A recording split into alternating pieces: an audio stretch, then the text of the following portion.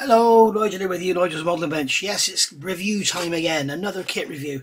And this is along the same old theme of the video I did the other day. This is an RC135V/W rivet joint. And when I was telling you, remember I said about the KC-135, some of them became electronic, search aircraft or whatever.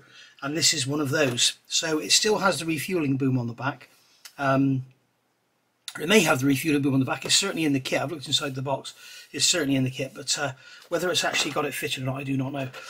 Why have I got this, you ask yourself? I was looking for KC-135 stuff on Hannants because, as some of you have asked for me to do an aftermarket review for those kits and what fits what and what doesn't. And I saw this on special offer at Hannants, and this is actually $29.99 at the moment. Normally $44.99, I think, and it's on for $29.99. And for those of you that don't have a lot of room, and you've got a few kits under your belt, because believe me, Roden is not a snap-together kit by any stretch of the imagination. So those of you that don't have a lot of room for a 72nd scale and you want a 135 in your life, this could be the way to go. It's a lovely looking aircraft. It's very unusual, all its antenna and bulges and everything everywhere. So unfortunately the box art is a little bit misleading. It's got the flaps down, the wings don't have retractable flaps, so they're just all in one piece, so you've got what you've got. So yeah, this is the Roden kit, and it's kit number 349, 144 scales, made in Ukraine, obviously. So on here we've got all our bits and pieces, and it's telling us some history about the aircraft there. You can have a read there should you want to. There it is in German, French, Italian, Spanish, Ukraine, and unfortunately I'm guessing that's Russian. They've put the sticker on the Russian bit. So there we are. And then look, under the box is just the box art again, and then here we've got, I guess there's only one version available in the box, but this one here, this is the RC135 rivet joint 61-14845, call sign Snoop 45, US Air Force Mildenhall, early 2022. So you can see her there with the white top and the grey bottom, with the CFM 56 engines, looking very, very nice. See here, made in Ukraine, skill level 3. So there we are. Can't see a kit date on here. I should have looked on ScaleMate. But anyway, let's have a look inside the box. It's a top opening box, obviously. Fairly rigid bottom, fairly thin top. All the sprues are just slung in one bag, including the clear sprues, so they might be scratched. So that's not very thoughtful of them, is it? So that's not the best. And then we have the instructions and the decal sheet in one sealed bag as well. So if you do store your kits, are there holes in here? I'm just thinking, usually I would take, if you're storing your kits in your loft or your garage or whatever, I would take the instructions and the decals out, because they will be destroyed. So yeah, this looks like a sealed bag, properly sealed.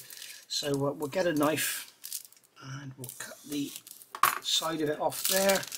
Then we can get our instructions, decals and colour callouts out of the bag, like so. So the decal sheet looks quite nice, it looks quite glossy, a little bit on the thick side, but we've got a few bits of stenciling in there. We've got the fuel, the refueling area marked out there. We've got our stars and bars, we've got our American flags there, and our squadron, whatever, you know the words I'm looking for. And we've got the red and the blue flashes. I'm guessing they're going to be, this is actually not the kit that's on the side of the box. 61-4845, and this is 6-4845. I'm just wondering,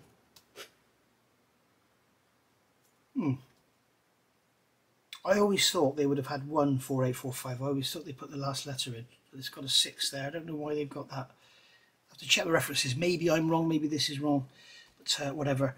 So there we go. So we've only got one option, and that's the colour call out for it there with our instructions. That's a single sort of A4 size sheet.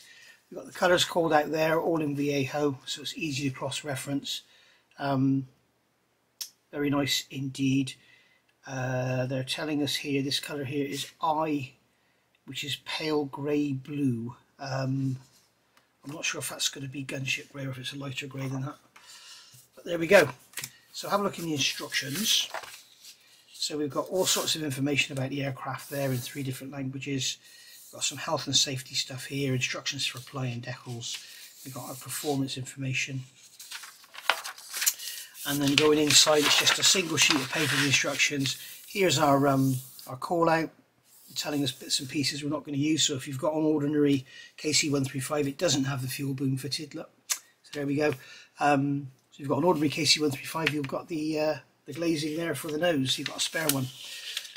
So they're going into the build of the model, straight into building up the nose undercarriage. Then we're building up some antenna, and then we're into the engines. Then we're into the main undercarriage. Then we're going to assemble the engines to the wings and fit the undercarriage to the wings. This is a bit of a weird sequence, isn't it? And then we've got clear parts going inside the fuselage. And then we're going to bring the fuselage halves together, fit the wings with the engine and undercarriage already fitted, fit that big pod on the side, and then fit this piece on the top of the fin, fit the antenna, the tailplane, stabilizers, and then we've got lots and lots of antenna going on the bottom there.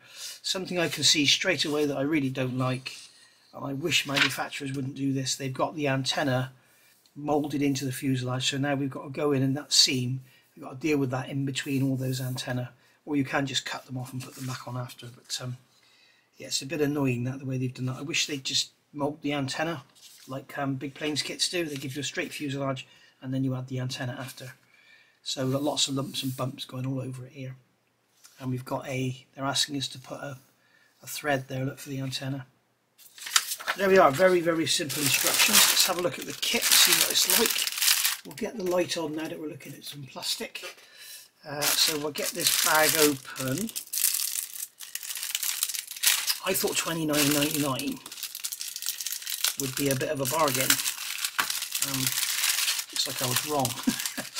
But if you want a 144 scale RC-135, then this is probably the best one out there. I'm not sure if Academy do one, but here we go. So we have beautifully fine, really fine recessed rivet lines, which is really nice. The shape of the fuselage looks incorrect. It looks like they've tried to get in the swage in there of a 707, but we've got those big flat pieces going on the side. Maybe that's why they've got that all flat like that. But we've got the top of the fin there. We can see this one's actually damaged.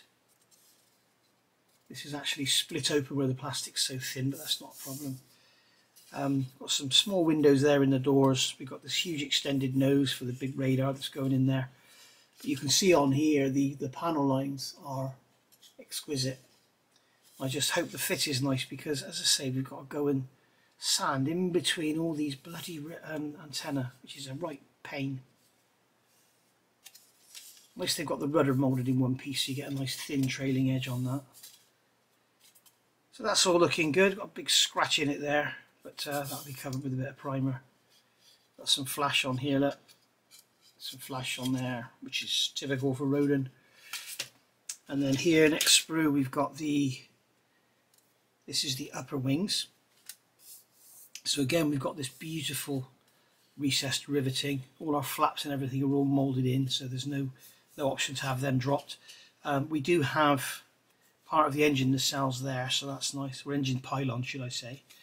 Undercarriage bay there with a little bit of ribbing in it just to add some detail. It's, nice. Nice they've got the sprue moulded to protect the ends of the wings.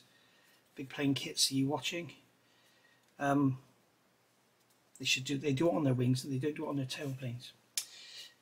So yeah, we've got some damage on here. Look, this is from it all just being chucked in a bag. There's a part there, or a ejector tab or something. So this is the bottom of the wings now. Again, we've got all that lovely recessed panel lining. Very, very nice indeed. We've got a knacker ducts in the end of the wings there. Now I would have thought, yeah, we've got some antenna to go on the end of the wings. Yeah, there they are there, look. So I don't quite know how they're going to fit, because there's nowhere for them to go. That's a bit strange. We've got a hole there. Don't know. Bit weird. But they're showing them there. And it looks like there's a sort of section cut out of the wing for it to go into if you look closely, but there's nothing there, so we'll probably have to cut a section about. What part number was that? That was 4F. So we'll have a look when we have a look at the F sprue. Here's the F sprue. 4F, there we go. There's the antenna there. Yeah, so you've got to cut a section of the wing out and get that put in. There you go. You've got the fuel boom there, which we're not going to use. Tail planes, sink mark in there. Look, this is the problem with moulding everything in one piece. It seems like only wings can do it properly. Got a sink mark in there, that's have to be filled. That looks bloody awful. It looks like they've got the tail planes the same top and bottom, so you can just put them upside down or whatever if you have to. Nice deep impression there for the elevators. They've got huge side pods there going on. They're going to fit onto the fuselage like that. So they're going to look very nice indeed. Then we've got, looks like gear doors there, and then we've got 3 different fin tops there. So obviously we're only going to use one of them. And then we've got our nose gear leg there, pitot tube, some other bits and pieces. And then we've got an engine sprue here. We've got 2 of these. They're identical. So we've got the actual main engine cell itself, got the back end back there, and then we've got the intake at the front. Oh dear, that wasn't very thoughtful of them, was it? They've got a great big cross in there. Look. So you're going to have to get in there and try and sand out those sprue gates and not enlarge the bore. That's going to be a nightmare. Wasn't such a bargain after all, was it? Maybe $12.99 would have been more appropriate. Anyway, got our wheels there. They look quite nice. A little bit of detail on them. Those wheels look nice as well. Lots and lots of antenna, greeblies and bits and pieces. And they've also given us spare bits, because I remember it said in the instructions make 4 of those, and we've got 5 there. So it's nice they've given us extras. But, on a whole, I mean, it's alright, isn't it? It'll probably build into a lovely model. It's certainly not as bad as other Roden kits I've seen. If you remember that BPK thing, is it BPK? Funny enough, Big Planes Kits is BPK. It's 72nd scale Russian radar aircraft, and that thing was awful. There we go. So we've got there's our spare nose, and then there's the one we're going to use. So, and that is actually breaking off the sprue. I'm going to get that in its own little bag and put that separately in the box. But there we go. So you can see the detail there in your wheels and everything, in your antenna, undercarriage legs, great big ejector pin marks in them. That's unfortunate.